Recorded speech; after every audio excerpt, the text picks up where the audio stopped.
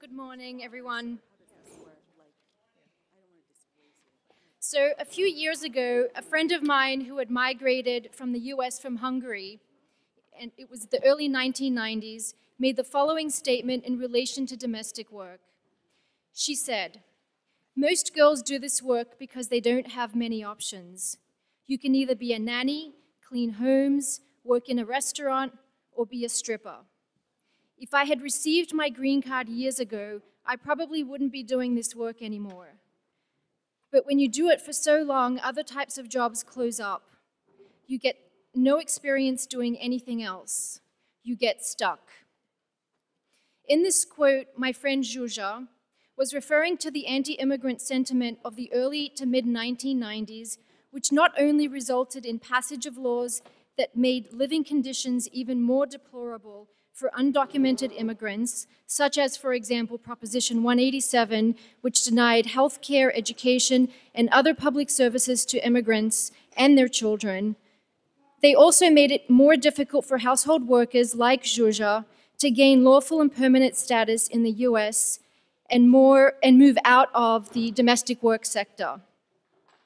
While passage of laws like the Illegal Immigration Reform and Responsibility Act of 1996 was created to curtail US immigration by making it even more difficult for applicants to adjust their status, for those of us working in this sector, these restrictions were experienced as legislative efforts to secure cheap and exploitable labor.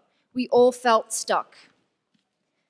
After working in homes in New York City for 2 decades, I became interested in the everyday workplace dynamics that these laws permitted and the conditions that are specific to the domestic work situation common among workers laboring in the industry.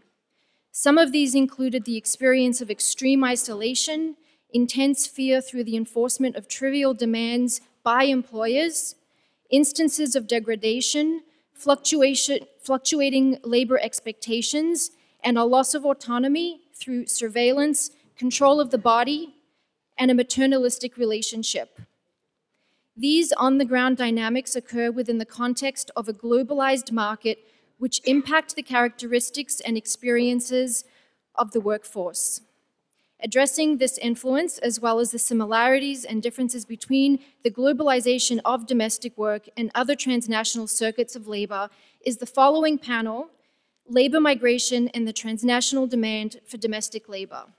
Thank you.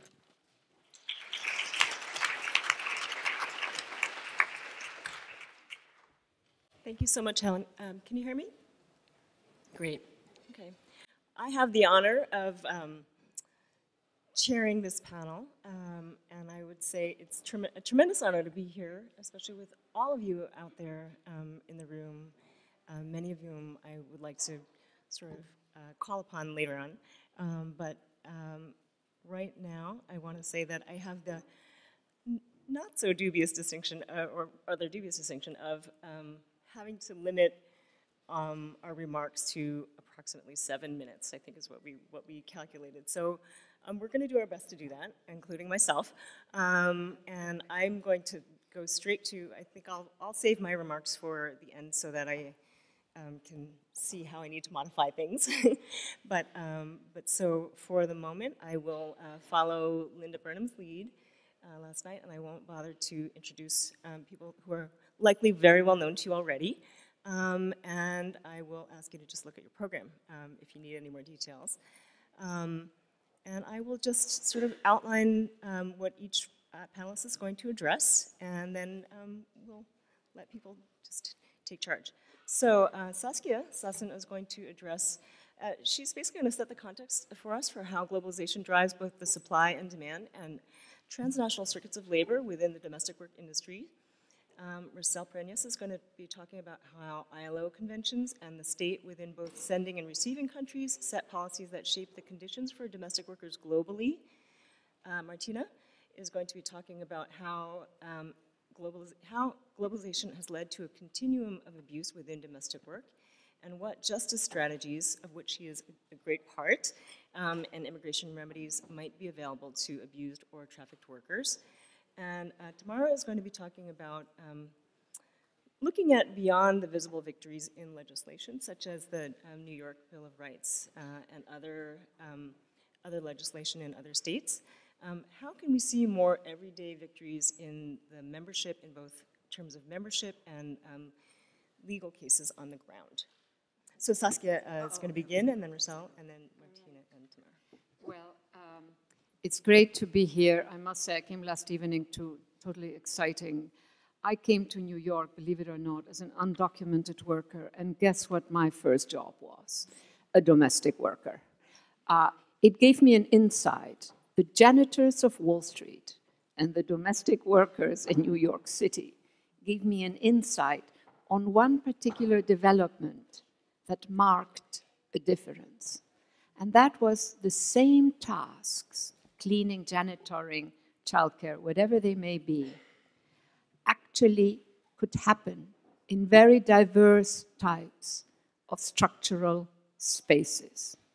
Now, the 1980s was a time when the global city phenomenon is happening, and what you really see is the building of a special strategic platform. And I started arguing then that those domestic workers, those janitors, who often occupy different worlds, by the way, in these cities, janitors and domestic workers, that who worked in that particular new structural space that was part of a global operational space for very dominant economic sectors, actually, yes, the tasks were the same as those who might be working in modest middle-class households or whatever, or just standard, high income. And in that sense, they were workers maintaining a strategic economic platform in the same way that the lawyers and the accountants, et cetera, et cetera. And I argued at that point also that gave a possibility for organizing. And I think it's quite interesting when you see where domestic workers' organizations have actually succeeded, or same thing with Justice for Janitors. They have succeeded in certain critical spaces that matter enough that there is a kind of response. So I just want, that is I have a clock. I used my 2 minutes to say that because I moved on since then. And I will say that I was with a bunch of women who were mostly Colombian and Afro-Caribbean. None of us felt that whatever the job we were doing represented our fullness, if you want, right? We all moved on. So I think that is also, I heard this morning the woman who's talked, que respondiste a la hija, la cuestión de la hija, ¿verdad? So anyhow, I think that that's very important. That, for me, it matters enormously. Now, one question that I was asked to address, what has and what hasn't changed in the United States demand for household work? Well, one thing that has changed is what I just mentioned, is that more and more janitors and domestic workers are working in a strategic sector. And that strategic sector needs them. I think that is a critical issue. You see that in Paris, you see that in London, you see it in Hong Kong, you see that in Dubai, you see it in a whole bunch. And the fact of the space where they work does matter. Now, at the same time, of course, globalization, which I, by the way, think of something that gets in good part constituted inside national territory. It's not something that is out there. The global city is a construction of a space within a city that is part of a global operational space for very powerful actors. So that actually has a shadow effect, and you see it through a variety of legal options. For those of you who are aware, WTO Mode 4, which enables firms to bring in foreign workers, and they're granted full rights with one difference towards citizens, which is it's for a limited period, and they cannot run for political office. They are, of course, zero interested in running for political office because all they're worried about is profit-making, right? But that has meant that because WTO Mode 4 is quite cumbersome, that they are now bringing in, if they go for that mode of bringing in foreign professionals, they hire everybody else. A secondary derivative of that has been that you now have multinational corporations who guarantee the standardized domestic worker, no matter where you go in the world, because many of these professionals are continuously circulating. So it's not that they move them around, it's that they train these domestic workers to deliver services in a certain standardized mode. Whether that is good or bad, I don't know. I still have to sort that out. My question is there a politics that is possible insofar as these multinationals are, whether they know it or not, constructing a platform that is multi-sited globally. Global never means the whole world, by the way. It's a very strategic geography we're talking about.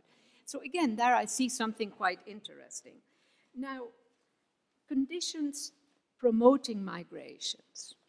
And for me, that is an important subject, but at the same time, I always am very keen on capturing how the migrants themselves constitute their migrations.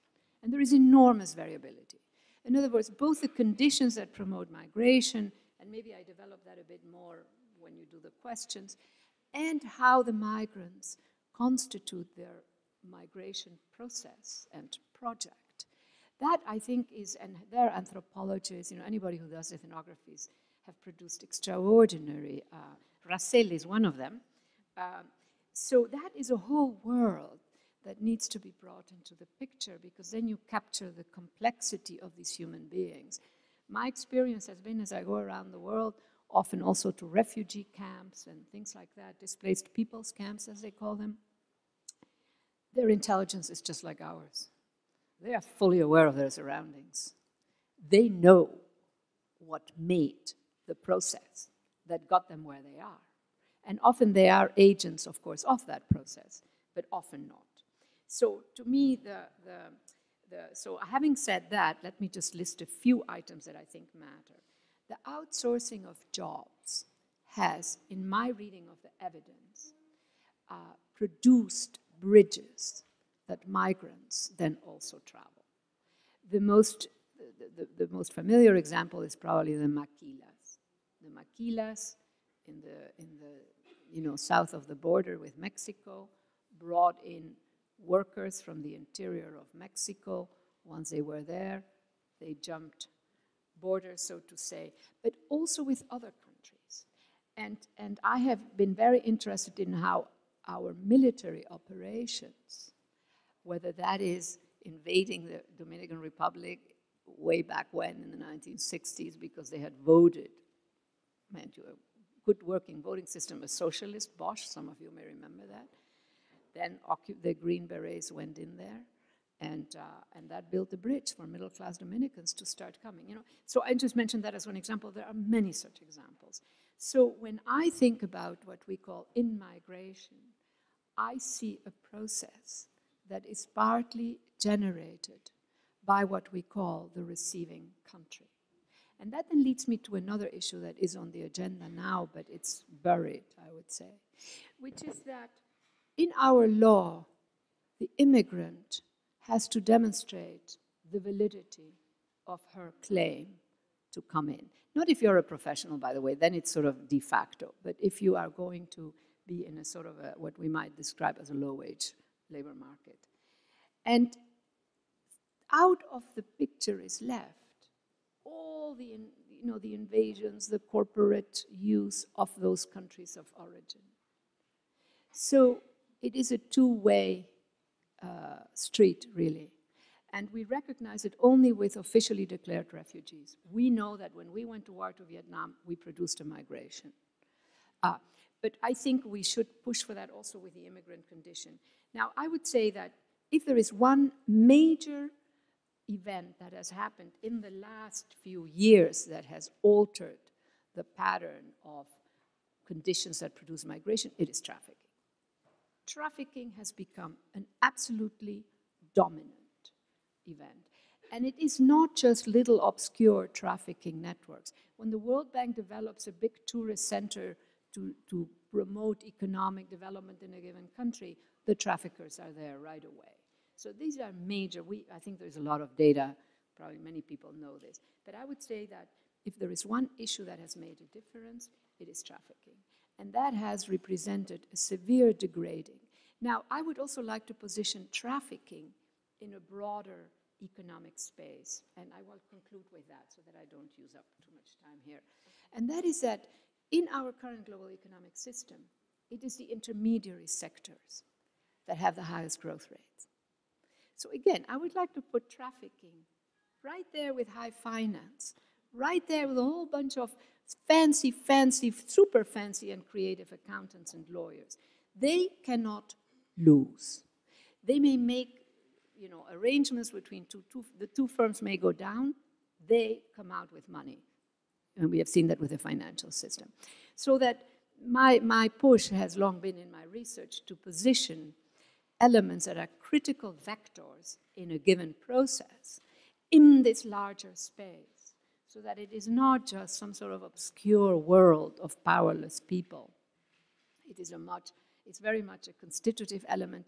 And in other words, what I'm also saying is that the ascendance of trafficking reflects also the ascendance of that intermediary sector in our global economy. Thank you.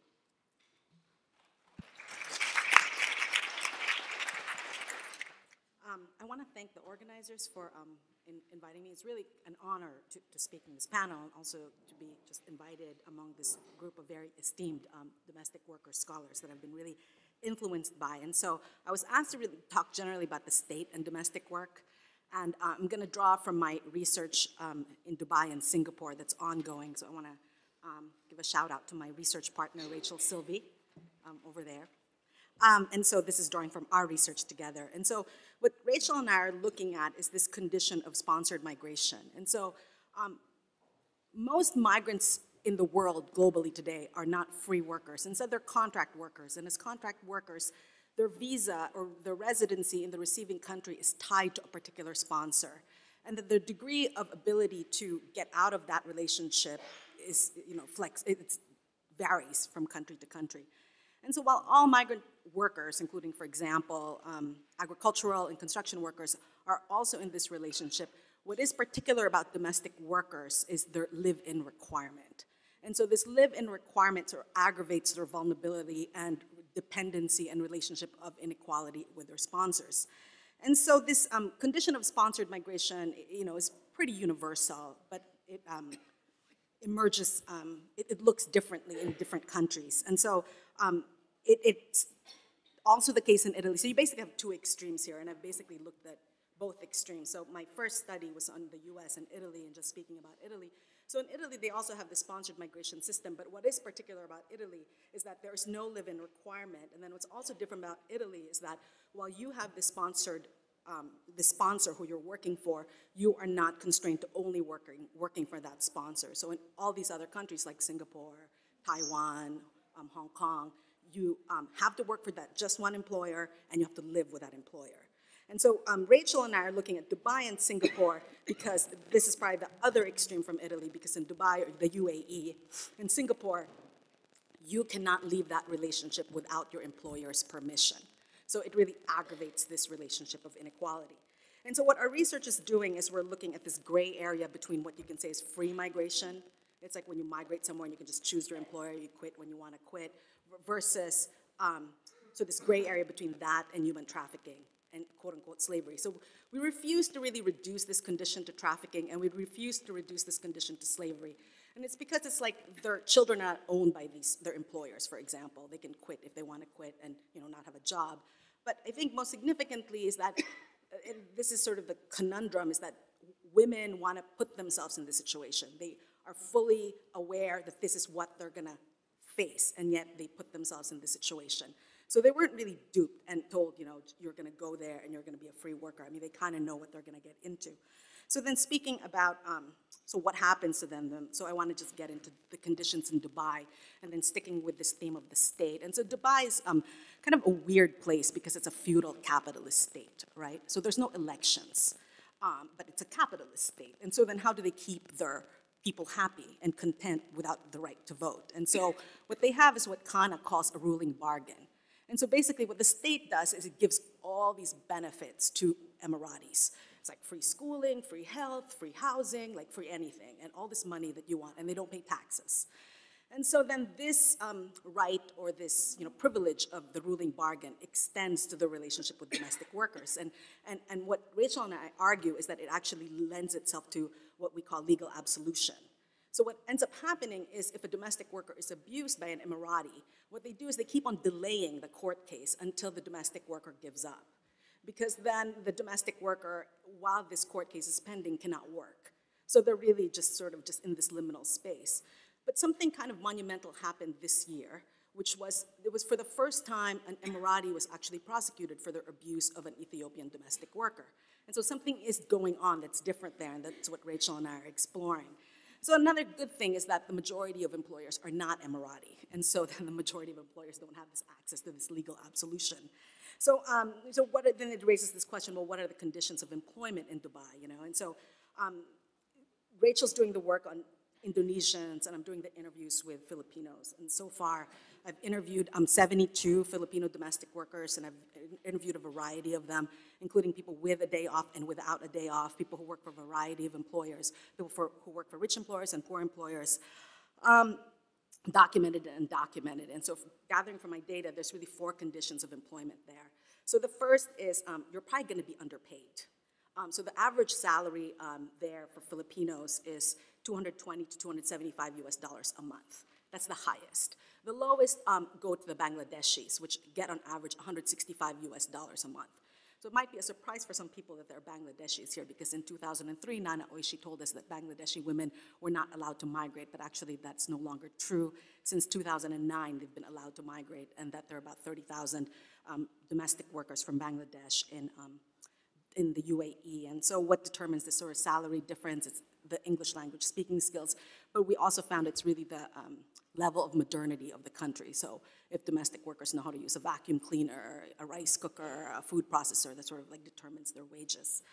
Secondly is that you're likely to be overworked, so you're gonna likely to work 18 hours a day, and you do what it's called all-around employment. A third condition is that you're probably gonna not eat that much, and so there's like 3 groups of domestic workers there. There's one who are subjected to limited food intake, with the worst being they only eat 1 meal a day. And so some women who I've interviewed who face that situation when they told their employers, I need to eat more than 1 meal a day, especially because my job is so strenuous, they're told dogs only eat 1 meal a day, so you can just survive on water. I mean, so it's pretty bad there.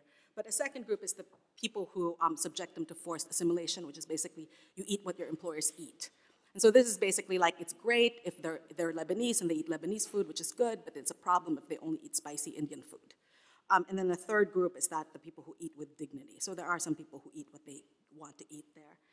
And then fourth condition is that you're probably gonna have limited freedom. And so you're probably not gonna have access to the phone, you're not gonna have access to the internet, so just drawing from Singapore, for example, it's like very common there for domestics not to have access to their cell phone, and it's given to them like this, they're this kid at 7 p.m. because it's supposedly gonna disrupt their work if they have their cell phone. And then they're also unlikely to have a day off. But however, there were changes. In January 2013, Singapore finally mandated the day off, and in January 2015 is when the UAE is gonna mandate the day off. So we're gonna see what's gonna happen there. And so then I wanna end then with this discussion of what is the Philippine state's accountability and relationship to this situation, which is pretty grave. And so the Philippines is considered a model state. It's other sending countries try to emulate what the Philippines is doing. And so in the literature, the Philippine state has sort of been just depicted, and I agree with Jennifer Klein, what she was saying this morning, as this sort of static, unitary entity, like this singular force, and that's really not what the state is, and it's really a complex institution. I would use what my colleague Danny Lehner-Voss would say, it's an organizational accomplishment. And so the problem for the Philippines is that they have all these workers who want to go to these countries where the conditions are so dire and terrible. So then the problem is, well, how do they protect them? What do they do about this, right? And so how do they make sure that standards of labor of the Philippines are met, and also that the human rights of these workers are recognized? And so the state is sort of this complicated organization that tries to do things, but it backfires on them, so it's almost like they're just doing, it's like they're doing things, and it's just kind of this insane process that they're going through. And so then the thing about the state, too, is that they're forced to become an advocate of their people, because a place like the United Arab Emirates, there is no civic engagement allowed. So you cannot have an organization like the National Domestic Worker Alliance there. It's totally illegal. And they're against that, not because they're against domestic workers, but they're afraid of the Muslim Brotherhood. And so any kind of civic engagement, 12 people sitting together, makes them nervous. So what does the Philippines do about this then? So I'm going to end here by sort of just enumerating some. So then one thing they do is they do mandate the use of recruitment agencies, supposedly to protect their workers, but the problem is the recruitment agency has conflicting interests. They have the interest of their profit, they also have the interest of the employer, who they also represent, and then they supposedly represent the domestic worker. And so then that doesn't really work to the advantage of the domestic worker. A second thing is that, that they've tried to do is they've tried to ban tourist visas. And so one thing supposedly is like domestic workers try to bypass recruitment agencies by just going directly to the country and finding a job there. And then they say that those women who do that supposedly become susceptible to human trafficking. But the problem, however, is that then you're just limiting the freedom of people to move. You're basically banning people, particularly women, to move. And so then for them, it's like why they really want to do that, particularly in the Middle East, is because in the Middle East, about 15% of Filipinos are domestic workers, but they're 95% of the problem of the state there. And so then another thing that they do that's really interesting is that they do what you call a pre-migration seminar. So the pre-migration seminar is like, you go there and it's like all these domestic workers that are about to be deployed. So what are they told? They're told those 4 conditions that I told you. I mean, they're told like, you're probably not gonna have a day off, and you're gonna be lonely, and you're gonna look out the window, but don't jump out of the window. You don't have wings. And people in the Philippines need your money, so don't jump out the window.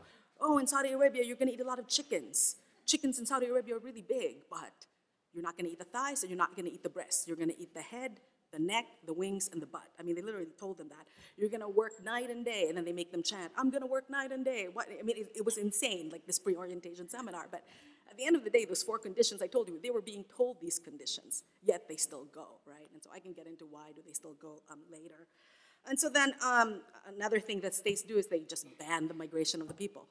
And so, for example, Indonesia just banned all domestic workers from going to the UAE. I can talk about what's that doing later if you want to know. And then lastly, I just want to talk about, that the state tries to create and enforce standards of employment, and we really have to thank Convention 189 for this. And since Convention 189, a lot of receiving states have really used that to try to implement greater standards for domestic workers around the world. And so in the Philippines, what they've implemented is this $400 minimum wage. And so when I first went to Dubai, everyone kept on saying, well, my employer's nice, but I don't get the minimum wage, which was really surprising to me because the UAE and Singapore do not have a minimum wage in their laws. So I didn't know what minimum wage they were talking about. And so then I realized that it was this $400 minimum wage that the Philippines have really fought for. And for me, that was really interesting that it was something that the women aspired for. It was a standard that women started using against that $220 to $265 US prevailing wage. And it was something that they used when they negotiated for that second contract when their employers tried to renew them. And so, so I just want to end there and just want to say then that, the relationship of the receiving state to the women are much more complicated than what we've sort of been presented with in the literature. And but the receiving state ends up being the biggest advocate of these domestic workers who are the most vulnerable to human trafficking, to labor trafficking today.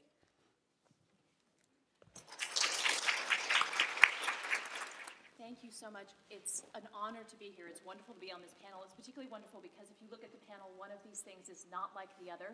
I am not an academic. I'm actually an attorney. And so it's wonderful to be at an academic conference as a lawyer. I lived in Russia for years. One of my favorite words that I learned in Russian was konkretno, which means concrete. I was delighted to see that the title of this conference is Justice in the Home. But what I want to talk to you today about is justice in the courts. Because what we need to see, and several of the panelists in the first panel mentioned it, what we need to see is enforcement of the law. And although I come to you today as a trafficking lawyer, I would actually argue that the moral panic of human trafficking has actually obscured what is a continuum of labor violations, labor abuses across the board, where everyone is focused like a laser beam on trafficking and forgetting wage theft, forgetting long hours without overtime, forgetting the sort of everyday normal exploitation that is domestic work in the United States. And so one problem that we see in the United States is that it's very easy for us to find lawyers to represent human trafficking victims. I run an organization called HT Pro Bono, and all we do is train lawyers to represent trafficking victims and to bring federal cases against traffickers in court in the United States. It is well nigh impossible to find lawyers to represent victims of just regular garden variety labor abuses. Pro bono attorneys don't do that. And so what we have is a massive gap between those who are most abused, those on the far end of the spectrum who are held in situations of trafficking, and frankly, those are the clients that I by and large deal with. But we have a huge swath of the population that is completely ignored, and frankly fortunate if they are able to find a lawyer who will even do their case on a contingency. Because from the perspective of the lawyers, the amounts are too small to actually bother doing the case. In the human trafficking movement, just looking at that, the worst abuses, in the human trafficking movement, there has been in the United States a sense that what we owe to trafficking victims is an immigration lawyer. Immigration lawyers are fabulous, but immigration lawyers do not actually fight for restitution. What immigration lawyers fight for is documentation. And so we have a history now of giving people T visas, trafficking visas, visas that are only available for people who are victims of human trafficking in the United States. Forget all the other labor violations. As Denise Brennan, an anthropologist, has pointed out, there are people who are just not abused enough to actually get any kind of immigration relief. But even speaking about the people who are abused just enough to get T visas, what we have done in this structure that we have built is create a system where someone gets a visa and nothing else. And a visa and nothing else is not enough. So we have trafficking survivors who've gone through a criminal case prosecuting a trafficker who at the end of the day end up in a situation of labor exploitation. Right? Maybe not trafficking the second time around, but they are still in the same condition of vulnerability as they were when they started. And so the exploitation rapidly follows on the heels of the trafficking. For those of us in the legal community who are fighting on behalf of domestic workers who have been trafficked, what we are fighting for is justice in the courts, and by that I mean criminal restitution and civil damages awards. Because as one of my board members said, you know, sexual harassment was ubiquitous in the United States until victims of sexual harassment started filing lawsuits, and those abuses started to have a cost. And so part of what we're trying to do as a systematic question is create accountability and create a cost to labor violations that rise to the level of trafficking. And frankly, I would love to see a cost for labor violations that rise to the level of labor abuse, right, that are on the bubble, not quite there. So the good news on the trafficking side is that although the moral panic of human trafficking has long focused on sex and trafficking to the sex industry, if you actually look at the case law, much of the case law is about domestic workers. So I'll just give you a hint of just a couple of the cases that are on the books that were brought by the Department of Justice. So one case, U.S. versus Kalimlim, was a case of a woman brought from the Philippines and held in a home of 2 physicians for 19 years and paid nothing.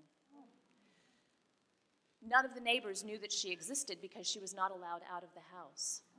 In that case, the prosecution boldly brought that case, and the 2 physicians ended up with a sentence of 4 years each.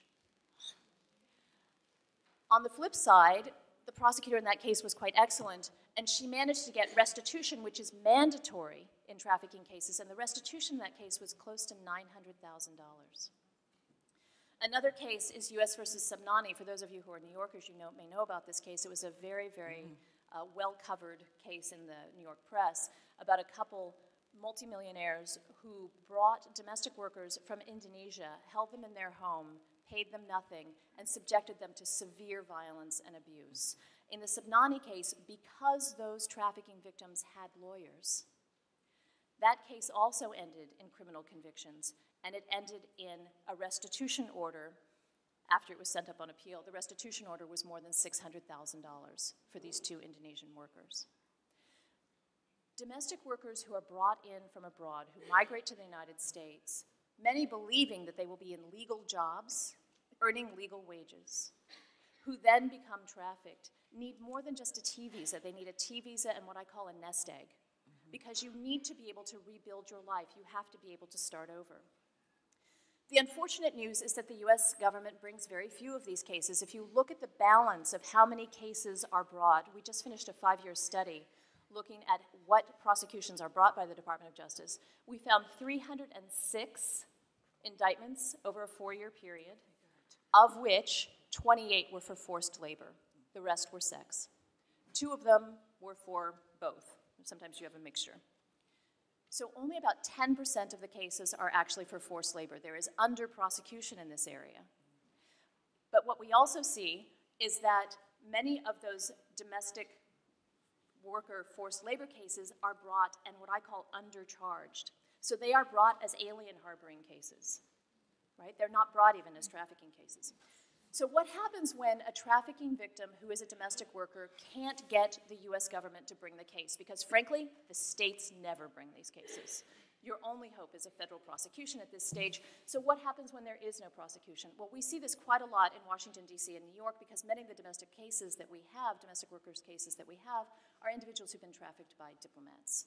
And those victims have zero chance of a prosecution, unless Preet Bharara is going to pick up your case, as he did in U.S. versus Khobragadi. Preet Bharara, hats off to him. Yeah. Nevertheless, around the country, by and large, there is real reluctance to prosecute diplomats. But similarly, the pro bono legal bar has sort of jumped into the fray in the absence of prosecutions and brought cases. So again, another example. Mazengo versus Mazangi, a case against a Tanzanian diplomat in Washington, D.C., who held a woman in his home for 4 years, never paid her, refused to let her leave the house, took her passport away. Standard, garden variety human trafficking case. That case was brought in federal court in Washington, D.C., and there was $1 million verdict. Another case involving an American diplomat called Doe versus Howard, because now what we're doing is suing on behalf of domestic workers as Jane Doe, so that their families don't know that they've brought suits. This is particularly important when there's extreme levels of sexual violence in the home, which happens actually quite frequently. In Doe versus Howard, we managed to obtain a $3.3 million judgment. Right? So these judgments, which look lovely on paper, are not always enforceable. I'll put that on the table. But nevertheless, we have to fight to create some sort of economic cost, increase the economic burden for those who are willing to traffic individuals. So I just want to end with one piece of good news in a field where there is not much. The one piece of good news is that although the Department of Justice less frequently brings forced labor cases, and only a fraction of those, of course, are domestic worker cases, in a report that we just published, and I'm happy to sort of share the report with you, about mandatory restitution in criminal trafficking cases in the United States, what we discovered is that, ironically, counterintuitively, those who are trafficked into domestic work, those who are trafficked into forced labor, rather than into work in the sex industry, are about 4 to 5 times more likely to get restitution than those in the sex industry. And so while those cases are less frequent, the outcomes and the restitution orders are actually far, far better. So my question for all of you is, how do we take the focus off of just trafficking? How do we bring the discussion of labor back to the table so that we're not just looking at the worst forms of abuse, but that we're also looking at garden variety, vanilla exploitation? Thank you. Hi, everyone. Just out of curiosity, I'm going to mix things up a little bit here. How many academics are here in the room today, or want to be academics? Okay, I'm not talking to any of you today, okay? All right. I want to talk to you very frankly today. I'm not going to use any academic mumbo jumbo, well, maybe a little bit, but I'm sure you'll understand it. What I want to talk to you today about is getting back to the grassroots of everything that we're trying to accomplish with domestic work specifically. I wrote a book called Raising Brooklyn about Caribbean nannies, how they use public and private spaces, how they use specifically public spaces in order to create community amongst themselves in order to get through the monotonous day of taking care of children. Anyone with children knows how monotonous it gets. But I want to talk to you because a lot of our focus today, especially on this panel and almost every single domestic worker panel I've ever been on, has been about structure. And really looking at today transnational structure. I want us to get back to agency and start talking about the free will of the domestic workers and how do we integrate that with structure. I have a little bit of a bone to pick, and it's not against anybody here in the room, but I've been on several of these panels now, and we have a lot of great ideas. We are smart people in this room. My concern is that we have yet to rally the troops and get them to the fore so that they do come to lawyers and exercise their personal rights. So I have an issue with the fact that we are here and we keep talking to each other. I know many of you here in this room, and we keep talking to each other, and that's wonderful. And we teach this stuff, and that is wonderful as well. A lot of us do write white papers, and those go to organizations that are doing what they can in order to move our plight forward. But at the end of the day, what we're not seeing moving forward, and I'm speaking specifically of New York City now with the Bill of Rights, or New York State with the Bill of Rights that we have for domestic workers in place, we are not seeing the membership come to the fore and asserting their rights in the numbers that they should be. If we're talking about a membership at DWU, and this is years ago, of 1,000, when we know full well that there are 250,000 of them here, what are we doing with that discrepancy? Why are we not talking about the discrepancy in those numbers? So my bone is that we look so much at structure, we start to lose sight of agency, and somehow we need to meet in the middle. Okay, so that's my bone. Okay. And so what I want us to also look at then is, if we're looking structurally, how are we looking at structure as it's inhabited by the workers themselves? And then how are they moving across spaces with this structure inside of them? And then how do we break them free so that they can come to the fore and start asserting their rights? So, you know, I'm reminded of a domestic worker that I interviewed for my book who said, you know, we have slavery today, it just looks different, right? It's even more invisible today, I think, than it ever has been before, because it's frowned upon, because we have laws that make it not popular. But as we can see, and as we've heard on this panel, slavery definitely still exists. And so how do we break those chains? That's my question. I see it here in this room today. I'm sorry, I apologize again. I'm not a popular girl today. But I see stratification in this room today. I am not seeing the constituency that I interviewed here. I see some Caribbean women, yes, I see you. But I'm not seeing the constituency that I would like to see in this room, the people who need to hear what's going on. And so again, where is the voice? And that's my main concern. I feel like the services are here. I feel in New York City specifically, the services are here. The law is here. The law is in place. The demand is here. However, the fear is here as well. And this is one of the key things that I found in my research, is that domestic workers are still very fearful of coming to the fore and asserting their rights. And so while we have lawyers who are going to do pro bono work for us, who have the systems in place, who have been successful in articulating the cause and getting people to their rights, we still have this fear that lingers that is not allowing people to come forward. And so how do we allay those fears? That's my biggest question to everybody here today. I feel that we have done a lot of work in the streets. I feel like we go to the parks, to these communities that I studied. We hand out flyers, we tell them to come to our organizations, and you know, let's talk about all of this. We have helping hands who are trying to do the same with employers, and we're trying to bring everybody together. Yet, we still do not have those numbers.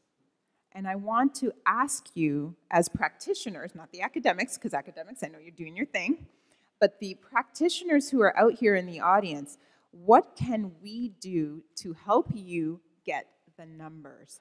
Because we need the information to get to the right people, but more than that, we need to allay the fears that are deep-rooted. I mean, workers want to come and assert their rights. However, a lot of them fear deportation, and while people might say that's a falsehood, they still fear it. It is real. It is concrete. And we need to somehow get across to these workers that those fears are real. Yes, we understand. However, here's what we can do for you. And I'm not sure that we are getting across that message to people in the way that it needs to be brought forward. As an academic, it's beautiful that I get to sit in my little office and I get to teach my students and I get to disseminate research to my colleagues. I feel like I'm not doing enough. I feel like I was on the ground with these women. I was able to hear their true fears. I was able to hear their stories, and that's all great and fine. And I'm preaching to the choir, really, because that's who I end up talking to most of the time. And that's not my interest anymore. As I've moved away from domestic work research, that's no longer my interest. My interest now is, what are we doing? What is the action that is being taken? What is it that we physically, intellectually can do in order to bring structure and agency back together in the middle somehow? Even as I think about the organizations, and I'm not going to mention any of them because then I'm being in deep waters, but even the organizations that I think about who are trying their best to organize domestic workers, if we look at even the stratification within those organizations, if we even look at the dissension that has happened in those organizations, because I know it exists and people have told me, and you might not want to hear it, but it's true. We have dissension among Caribbean domestic workers and Spanish-speaking domestic workers. One group may feel that they're not getting the same attention as another group within an organization. So again, how do we bring balance among these women so that they can now rise together and really bring to the fore what their true fears are, and then how do we allay those fears? So at the end of the day, that's my question. I've mentioned it at least 20 times, and as I tell my students, if I repeat anything 3 times or more, that's what I want you to take with you. And I've said it 20 times, but that's what I'd like to figure out with everybody here today, through your Q&A today. What is it that we can do? Because I'm sick of talking to academics, and I love you, but I'm honestly sick and tired of us talking in circles and circles about this. We know what the information is. We have the information now. What are we doing with it? Thank you. Wow, I'm incredibly impressed that each of you managed to convey so much within your time frame. So I really appreciate that. I want to just tag on to Tamara's comments that I am very much interested in hearing more from those of you out there, and I might even call you out to speak a little bit, because I recognize that there's so many experts in this room, and many of you did not take a seat up here, which is a problem, which is exactly what Tamara was talking about. And so I want to talk about some of those experts, and I want to say just at the outset that I'm sorry if I leave people out, because I will inevitably leave people out. I'm just going to talk about a few who I've been lucky enough to meet. And so the first is Lydia Edwards, who is going to be on the Domestic Worker Organizing panel of emerging scholars in the afternoon. And I had the pleasure of meeting her, and we had a fantastic conversation by phone as well as in person about all kinds of issues, and I am convinced that she's a genius of all trades, and I think probably had a lot to say about some of the issues that were raised in the last panel, and so I'm looking forward to talking to her more, but I think also I would love for you, if you have a minute, and I know you have to step out for a second and then come back, but to contribute to the Q&A. So that's the first. And the second is, I don't know if Aijen is in the room. Aijen, are you here? Not yet? Okay. Okay, well, name dropping as it is, I knew Aijen back now 20 years ago when she was still at CAV, which used to be Communities Against Anti-Asian Violence, and then just became CAV. She was the director of she began the Domestic Workers Project there. And we all know where she is now. Not literally, of course. But one of the interesting things that came up in my conversation with her just about, maybe this conversation was only about 10 years ago. I asked her about the issue of trafficking and where does it figure within the organizing work and the whole sphere of work that she was looking at. And she said, well, we tried to put it into our Bill of Rights. We tried to put it in the language into the New York Domestic Worker Bill of Rights, and they frankly told us to take it out. They said, take it out, it's not your issue. And it's not going to get you very far, we'll tell you that much. So they did. And as you know, we can argue about strategy, but she and I had a very interesting conversation following that about how it is absolutely our issue. It is absolutely a domestic worker issue. As we all know, trafficking within the domestic worker industry far surpasses the sex trafficking that everyone wants to talk about, legislators, media, everybody. And so, you know, we recognized at that point, where is the ability to put that issue in the forefront where it belongs? And so that brings me to the next group of people that I want to talk about. I've had the pleasure and honor of interviewing many of the members and organizers and leaders of Damayan. You heard from one of their members and organizers last night, Lydia. And I've also spoken to quite a few of the organizers and the general Linda Walakan, the general coordinator, Leah Obayas, who's here also, campaign manager and case manager, campaign coordinator and case manager. And I just want to say a few words about the things that have come up in my conversations with them. So Leah Obayas knows very well that trafficking cases exist within the domestic worker industry, and as case manager has had to really negotiate and help people navigate what is the justice strategy that you are going to pursue. There are no promises, right, as Martina knows for sure. And you know, what is it that you want to attempt at least, right? And so as a case manager has been able to help people navigate that very difficult question and process. And as if that's not enough to do, is also a campaign manager and has trained members, mostly youth members, to be able to be researchers, essentially, of their own right, and to lead both surveys and focus groups, interviews among themselves, among their membership, about the conditions of work in the industry, particularly among their membership who are Filipino migrant workers. And they did a six-year research project that was truly a participatory action research project, not people posing and pretending they were whatnot or coming in and sort of interviewing for a minute, but really truly having that research come from the membership itself, right, from the workers themselves. As well as the editorial process, from beginning to end, that report was really coming from the workers. And that is a phenomenal accomplishment. I just want to say that last night when I heard people asking, oh, I'm looking for researchers, can we find researchers? The researchers are the workers.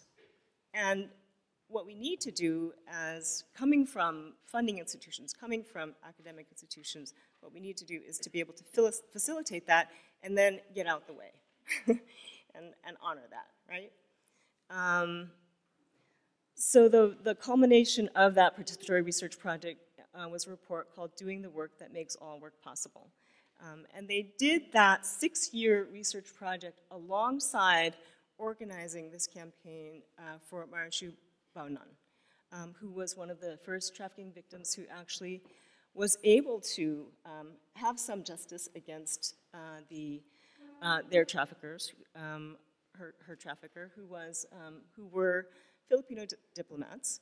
And I think the astounding thing about that case, and most of the details of the settlement are not disclosable, and in my research and interviewing particularly attorneys around cases like this, what I understand is that the term is usually that the case was settled to the satisfaction of both parties. Well, I'm sure that it's just those settlements are often probably as satisfying as my divorce settlement was, I'm guessing. Okay. But I think that is utilized, that terminology is utilized often to protect the oppressor, right? To protect those who do not want to have their shit called out, right? Do not want to be called into the public as to how much they had to pay for the damage that they did. At least we hope that's why things are not being disclosed. So that was a tremendous victory still, even though the settlement terms were not disclosed, because they were able to overcome the diplomatic immunity that diplomat employer / trafficker wanted to be able to exercise. Finally, Linda Olakan, whom I interviewed many years ago, and then we had the pleasure of sitting on a panel together at the first U.S. Social Forum in Atlanta, right? And afterwards, we talked, and she said, you know, you and I were saying the same thing, and we absolutely were.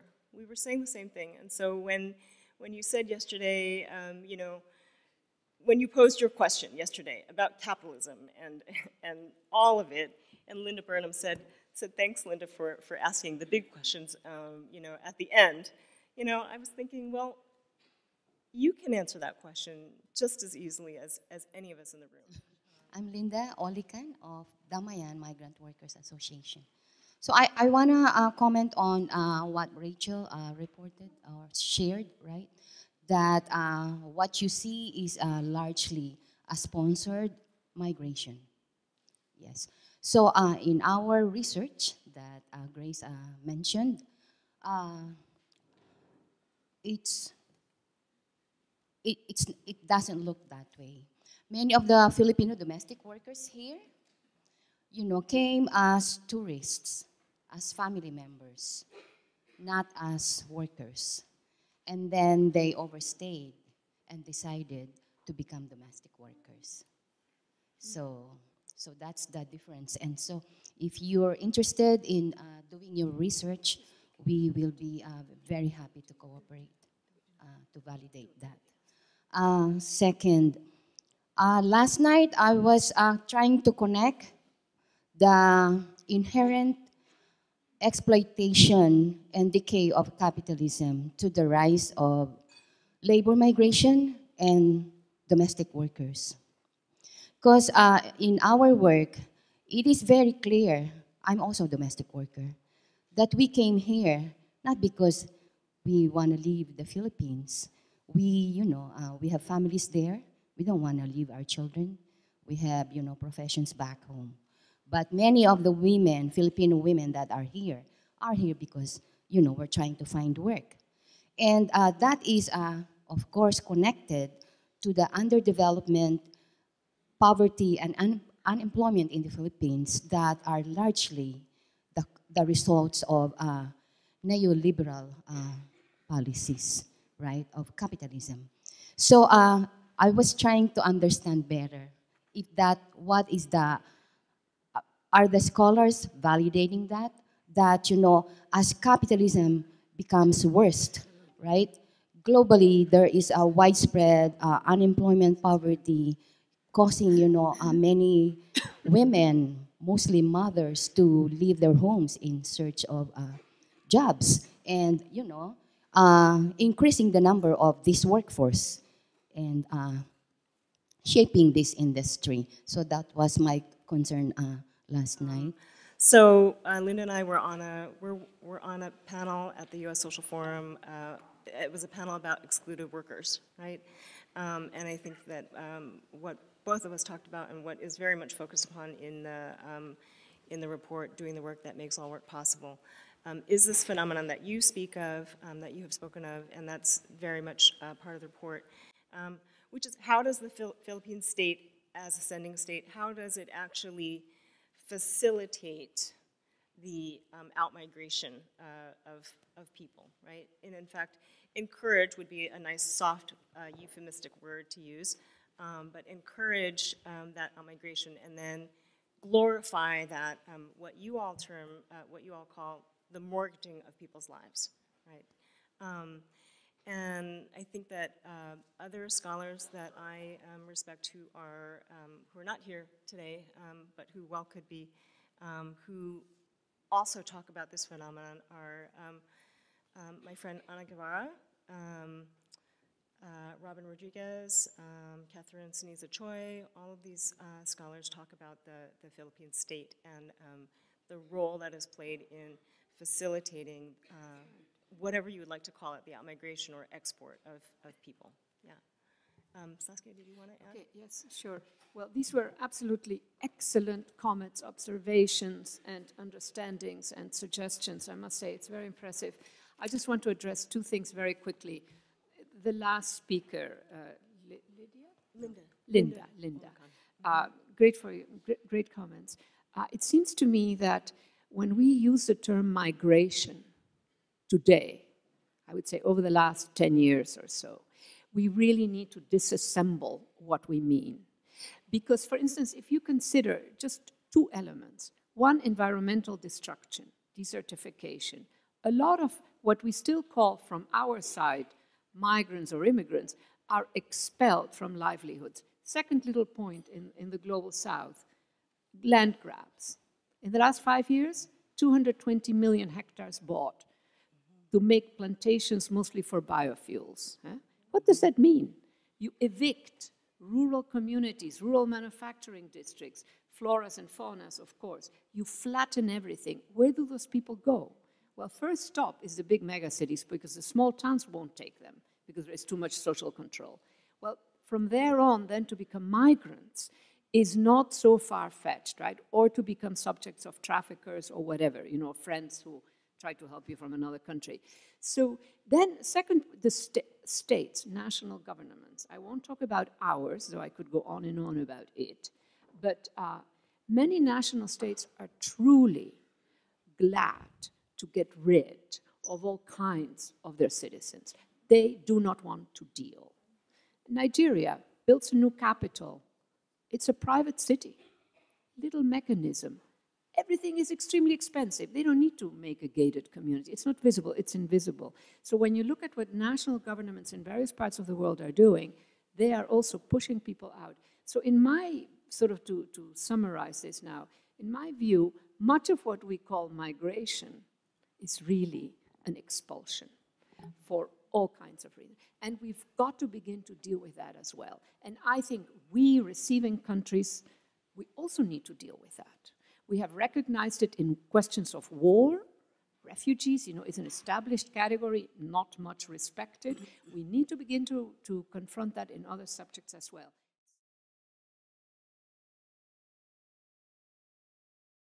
Singapore.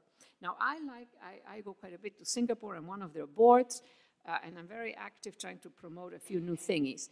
Singapore, like, mind you, many other countries, need new laws.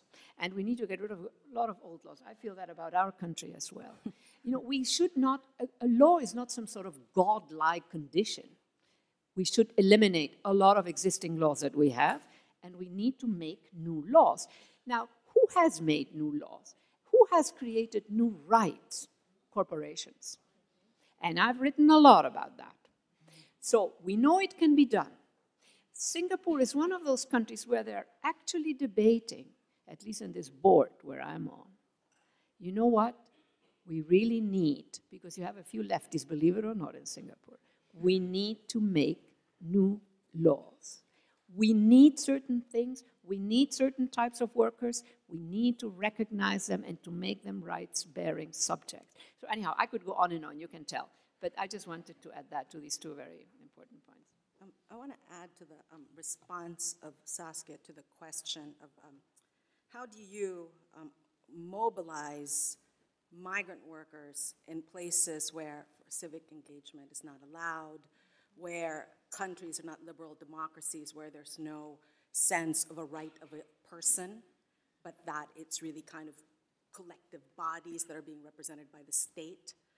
And so Singapore being one of those countries. And so, and then I want to add to that then, is like a problem is the workers who go to those destinations tend not to have the same kind of, come from the same demographics as the workers who come to the US.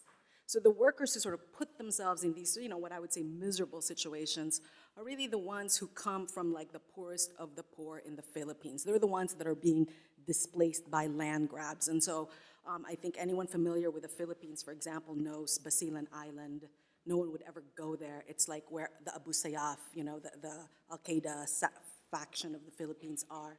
A lot of the people I interviewed in Dubai are from Basilan. I mean, they've invited me there, and they said, you can wear our clothes so you can integrate, but I mean, I kind, you know, softly like kind of declined their invitation for me to visit their families because it's so dangerous there. But they were telling me, I mean, it's like they are like the extremely poor of the Philippines, and they go to the UAE because they cannot buy, they cannot afford to buy a sack of rice. So then a lot of these people, you know, the question of how do you mobilize them? I mean, these individuals are coming from places of extreme poverty that this miserable situation they find themselves in of servitude is a form of mobility for them. So it's like, you know, it's the unfreedom of poverty they're escaping for this unfreedom of servitude. And for them, that's like a step up. So how, you know, so I want to add that layer to this difficulty of organizing them. And so then, I mean, so then interestingly enough, in places like the Middle East, the biggest advocates for these individuals become the sending states. They by default end up being the ones who try to implement labor standards for them that you see actually reach the consciousness of the workers. And then another interesting thing too is that, so in Singapore, I mean, I think that someone really needs to look more into this. It's like the Convention 189, you really see trickling down this sort of sense of the dignity and human rights of domestic workers need to be recognized. You do see it trickling down in the discourse about domestic workers in Singapore and the UAE, and it's being used, for example, by TCW2, Transit Center Workers too, right, and how they mobilize domestic workers. And then what's really interesting is a lot of this information about human rights, the conventions, what their minimum wage are, circulate through Facebook, surprisingly. So a lot of the domestic workers who end up running away to go to these migrant centers because they were severely abused, in our interviews, we asked them, how did you know about this place? They said, oh, we found out through Facebook. And so then so then this knowledge does circulate among them. In response to the question about Singapore, one thing that I think we have done is misunderstood the purpose of laws. So I was working with the Department of State to try and put in additional protections for domestic workers trafficked by diplomats, and it came up in one of our meetings that Singapore was a model. And I thought, really? How is Singapore a model? Okay, so the way that Singapore was presented as a model was employers have to pay a bond when they bring in a sponsored domestic worker. Now, it was our understanding that that bond, if the domestic worker were harmed in any way, that the bond would then be sacrificed to the domestic worker as a sort of compensation. Oh, no. Oh, no. That's not how it works. The bond is essentially to hold the employer responsible to make sure that the domestic worker does not abscond. And if the domestic worker runs away, perhaps because the domestic worker is so horribly abused, the employer then gives up the bond to the state. So we need to be very careful about what we consider a model, and we need to be very careful about pointing out where there is state complicity, right? That is complicity in abuse, because people can't leave. When employers have a domestic worker who runs away, for whatever reason, they hire people to hunt her down, to find her, to bring her back.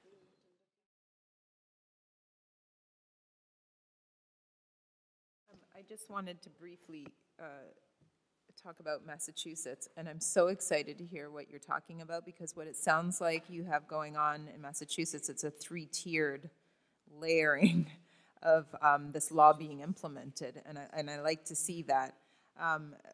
2 things I would suggest is making sure that in each of the state agencies, that one, they don't put it all back on you to organize how they're going to move forward.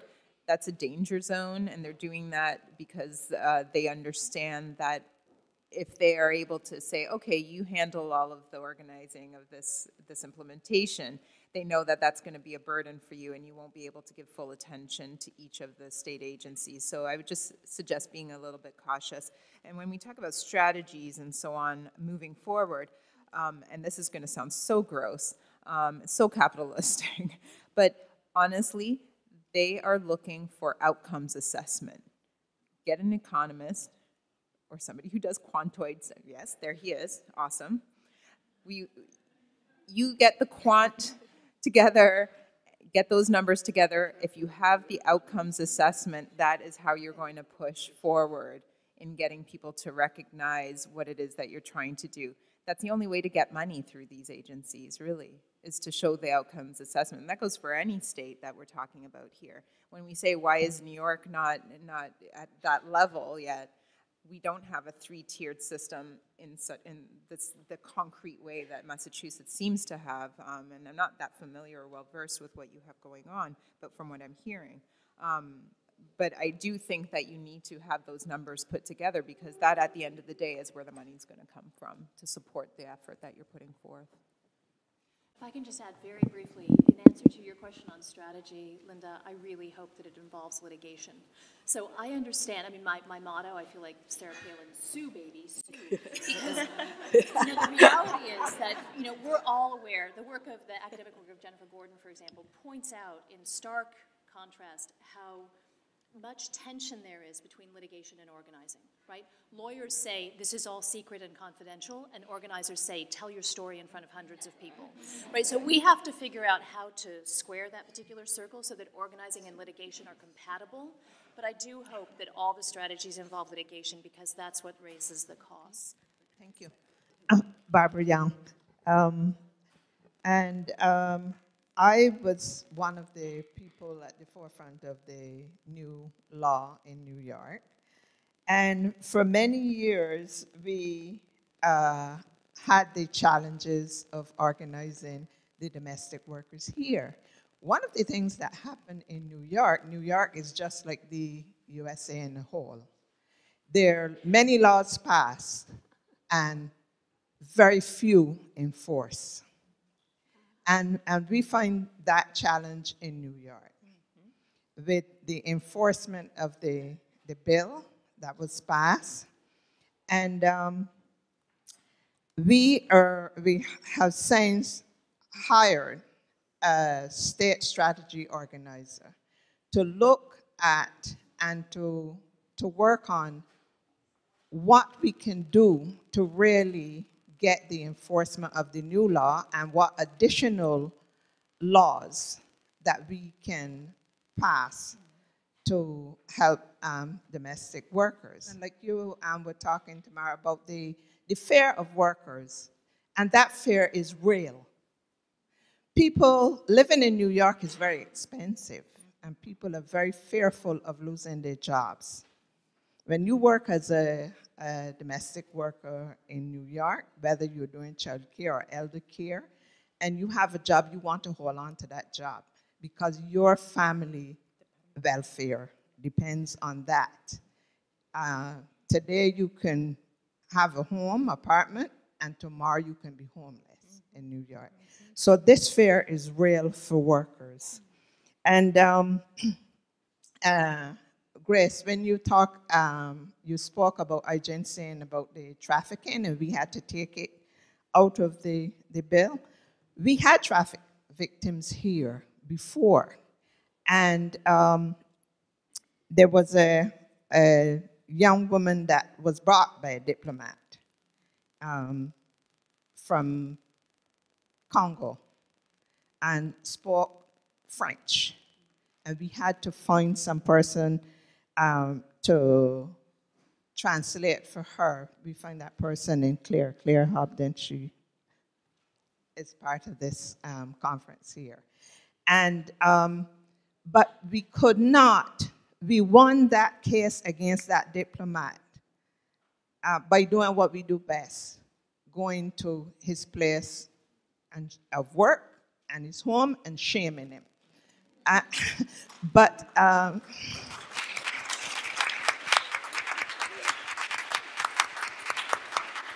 that could not be published. We couldn't publish what she received because of some clause that was in the settlement. So there was a lot of trafficking going on that we don't know about, and these are the ones that came forward that we were able to work on and to help. So hopefully this convention coming up on Sunday with all the workers will have a good lot of material and a way to move forward with the organizing in New York. Thank you.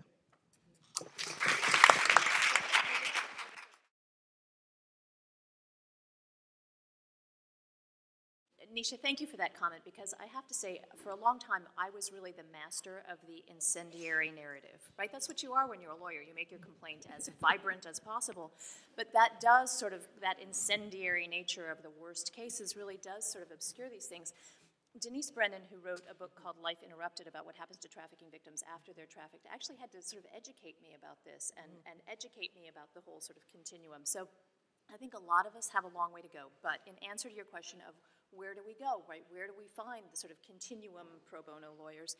One place is, non-governmental organizations like the Equal Justice Center. So Agatha Tan, for example, is here from Washington, D.C., and did wage and hour work in the context of NGO organizing, and also did trafficking work. So there are lawyers who can do both.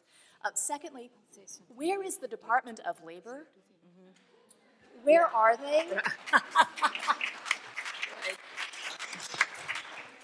And then my last comment is, it's come up several times, this issue of confidentiality of settlements. Confidentiality of settlements can be freeing, actually, because in some cases, for the protection of my client, I want my client to be able to speak forever about what happened to her. I don't want a confidentiality clause that's a blanket that prevents her from speaking and organizing. But oftentimes I do want a confidentiality clause that obscures the precise amount of money that she received because of the danger that puts her in. Danger of blackmail, danger of kidnapping. So frequently, we just have to see the other side of this as well, that winning the lottery or winning a lawsuit it can actually open you to dangers that might not be immediately obvious. Just very quickly on the law, I mean, in principle, of course, I agree with it that you need to implement, etc. But I do think that countries that have passed significant laws can make a difference, but the law by itself will not make the difference. You need mobilizing. And you mentioned 31 countries. Uruguay is a very good example. You need the leadership that goes there, but we really need to get rid of some old laws and we need to make some new laws. And by itself, it's not enough, but it is a first moment. Secondly, I do agree that we need to mobilize multiple, work with multiple other social movements. At the same time, this is a marker of the current moment across the world, that there is a real sort of disassembling of specialized movements. Domestic workers organizers is that, because we're dealing with a very complex space and you need to navigate it. So the alliances very often, in my experience, are cutting across countries, because you generate knowledge, you generate expertise, you know exactly what you need to make claims, from your government, et cetera, et cetera. So it is a pattern that does not exclude, working with others, but you need to develop knowledge and a kind of specialized understanding of what is up in the case of domestic workers. And I think you mentioned a whole range of issues that are particular and distinctive. So I do think that having these specialized movements that are fragments of larger needed mobilizations are an enormously important step. Otherwise, you fall in the hands of the leaders who supposedly know everything and they don't. One is, thank you so much for everyone's participation today. I really